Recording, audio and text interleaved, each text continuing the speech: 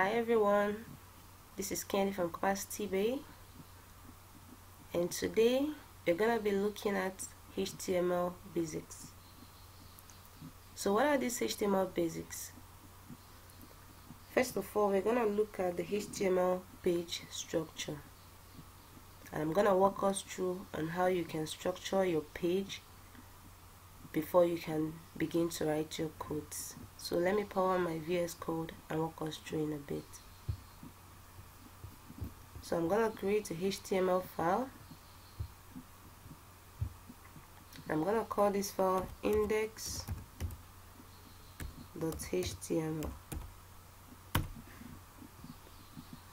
Now, while structuring your page, you're going to have to tell the VS Code or the Visual Studio Code editor what type of document you're trying to write, because this VS Code has several extensions. It has the JavaScript, the Python, and so many other languages embedded in it. So you need to be specific on what type of document you want to write. So and how we can do that is, first you start with the less than sign,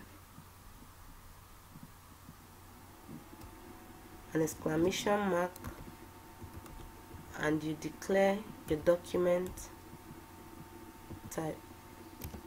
This doc type here means document type. This doc is short form for document, and type is type. So what this is saying is, what type of document are you trying to write? So that is what this doc type is implying. So we're gonna say HTML document. By doing this, you've been able to structure your file, and you've been able to tell the VS Code that you actually want to write a HTML type of document. Secondly, we're going to be looking at the difference between an opening and a closing tag. And you will know that it's very necessary, because someone might give you access to his or her GitHub account to extract some files and make changes. You should be able to know where some tags started and where they actually ended, so that you know where exactly you're gonna make the changes. So how do we recognize an opening tag? First of all, let's say I want to write a p tag. So the opening of this p tag is gonna be a less than sign, the name of the tag, and a greater than sign.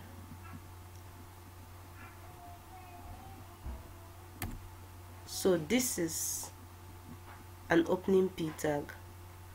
Now, I know the question on your mind would be, what would the closing tag look like? So you're also gonna start with a less than sign, a forward slash, the name of the tag, and a greater than sign. So anytime you see any tag, it could be a button tag, it could be a div tag, it could be a h1, a h2, or a h3 tag, a greater than sign, a less than sign, and the name of the tag. But anytime you see a less than sign, a forward slash, the name of the tag, and a greater than sign, you should be able to know that is the closing tag. This is the closing, while this is the opening tag. Next, we are going to look at HTML elements. The whole of this line 2 is a p tag. When can we refer to this p as an element? It's simply when they have text content embedded in them, or when they have text content sitting between the opening tag and the closing tag. That's when you can refer to this p tag as an element, because it contains text content. For example, I could say this is paragraph 1. Now you can no longer refer to the whole of this line 2 as just a p tag. You can now refer to it as an element, because it has text content sitting between the opening tag and the closing tag. But the moment I get rid of this, it becomes a p tag. If I add this back it becomes a P element. So that is it for tags and elements. The next thing we're going to be looking at is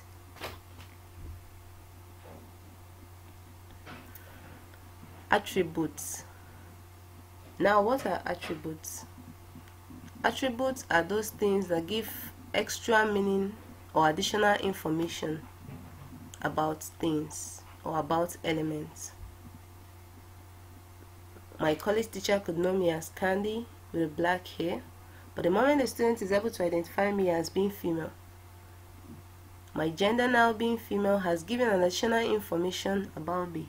So my college teacher will not know me as only Candy with a black hair.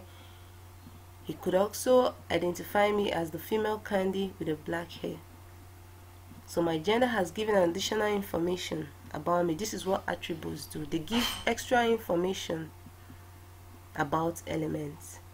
Now we have two of its kind, the class attribute and the ID attribute.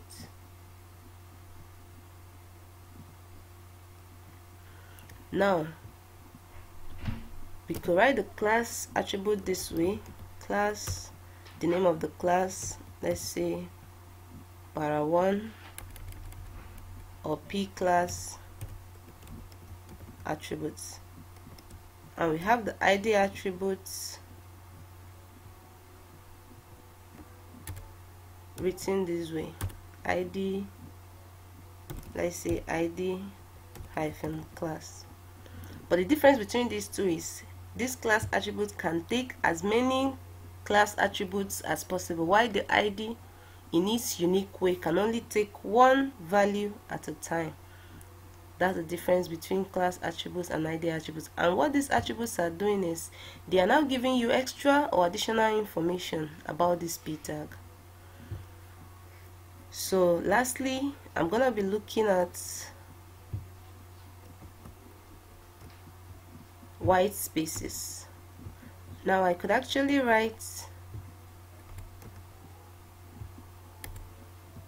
break this whole line 5 code this way.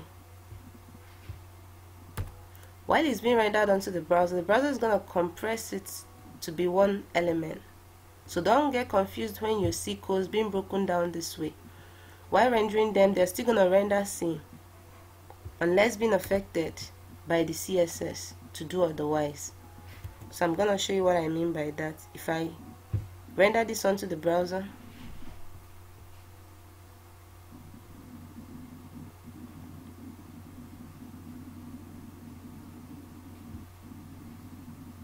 you can see right here that this is paragraph 3 rendered as one element or as a single sentence, irrespective of how it was being broken down here.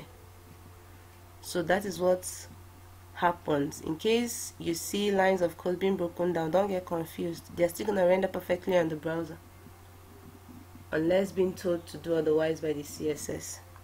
So guys, that will be all for today. Subscribe to our YouTube channel, hit on the like button. You can also visit us at CapacityBay.org, and I'm gonna see you in the next video.